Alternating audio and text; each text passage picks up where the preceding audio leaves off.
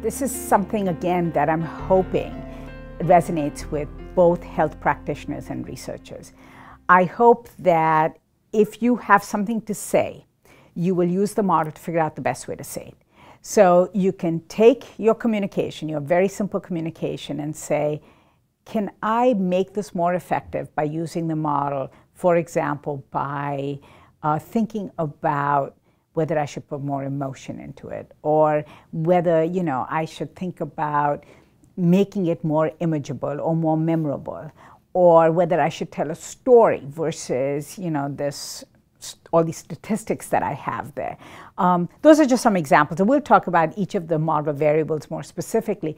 But I'm hoping that you look at the communication and say, I don't know, my gut sort of tells me maybe there's a way to make this more user-friendly, to make this more memorable, to make this a behavior change model rather than just, okay, I'm being educated. And improve your communication via the model. So that's one way. There's a couple of other ways. You could have 2 or 3 communications that the group is having a debate about, can't decide, do I want A or B? People are saying, I like this part, I like that part. So what the model can do is help resolve some of that conflict. It can tell you, hey, you know what, maybe what you need to do is use the model, and out of the 3, it'll tell you, just like we did with the verb campaign, this is the best, this is the second best, and this one is not as effective. So you can pick the communication that is most effective and resolve differences in an objective, impersonal manner. It's not one of those, you win, I win, or I like this, a matter of taste. It's just done objectively. Speaking of which, I do want to mention that as the model developer, I too did not have any vested interest in any variable. Even though I have done different studies and published different research on level of fear or different other message format variables such as framing or things like different types of emotions, I didn't have a vested interest in those being included in the model. We just let the model do its thing. We let the statistics tell us the story. And I think that often happens. I mean, I can relate to people around the room saying, I want my variable in the model because I've spent a lifetime working on this variable.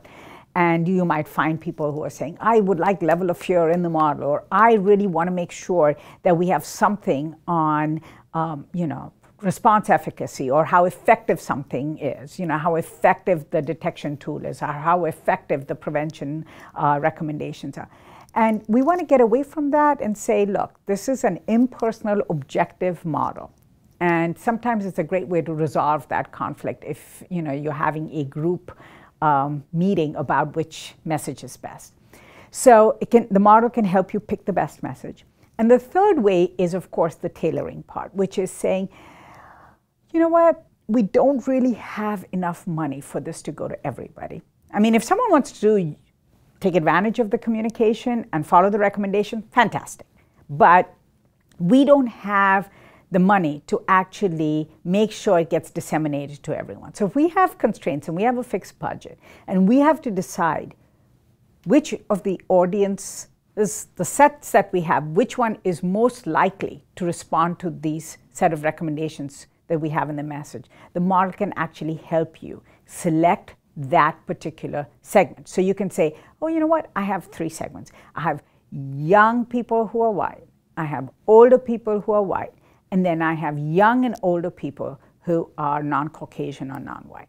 And I'm not sure which message should go where, or if I have only one message, where I should target this message. And the model can help you do that.